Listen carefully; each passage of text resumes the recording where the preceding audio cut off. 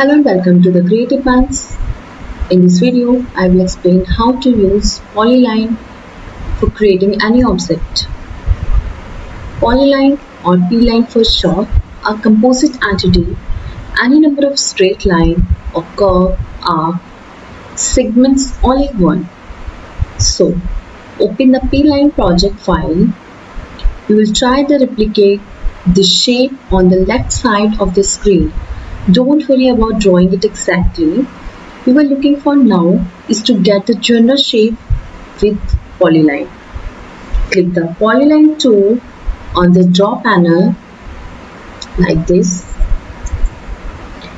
Start a point right about here. Turn on ortho.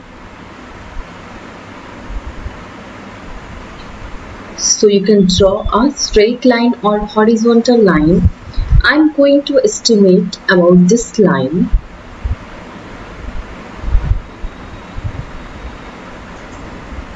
Now we need an arc segment.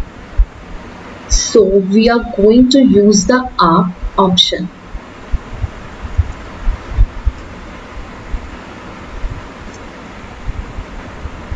And use the cursor up.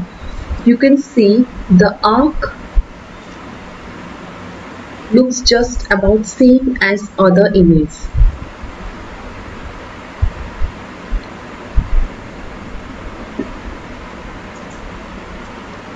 I need to switch back to line mode and draw another line.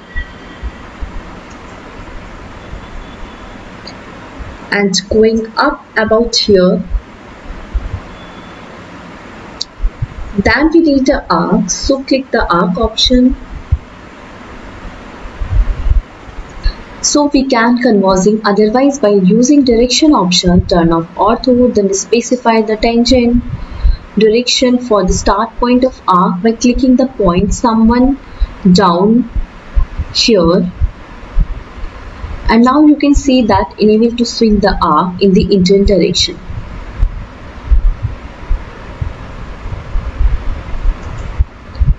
A circle point to specify the end of the particular segment. So I'm still in arc mode, so I can draw tangent arc automatically like this.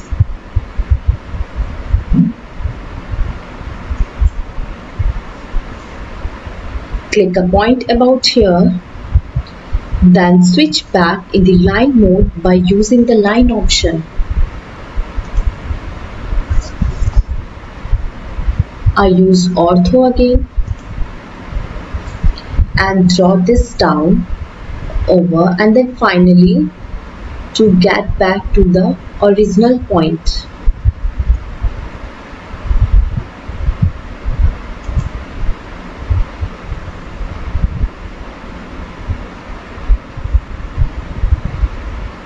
Like this.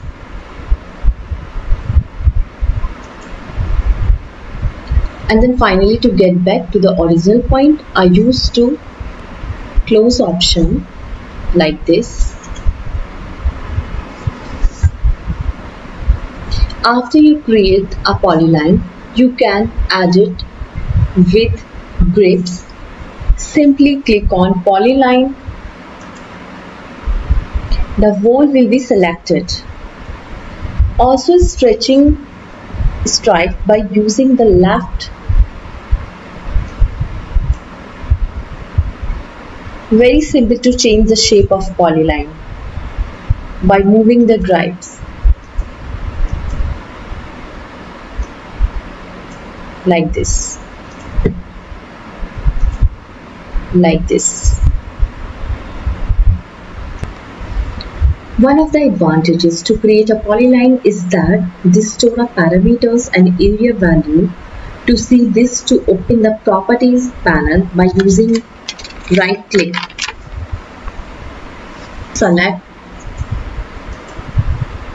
then open the context menu like this, choose properties and open property panel, scroll down or you can stretch like this.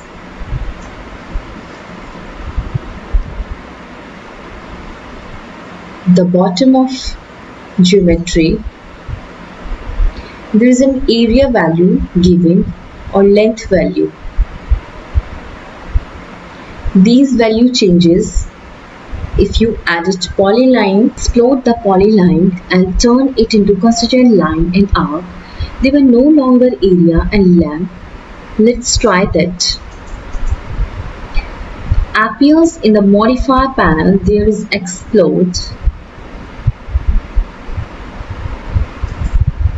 No option, it's already done because I selected the object first. It simply exploded without promoting me to select object. You can verify that it's no longer polyline by clicking on it. There is individual line segments and arc if I selected all of them by making the window around them. You can see that there is no area and length.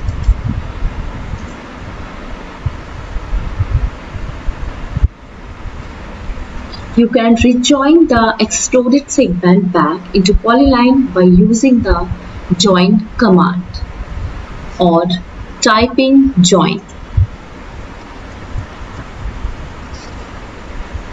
Press enter.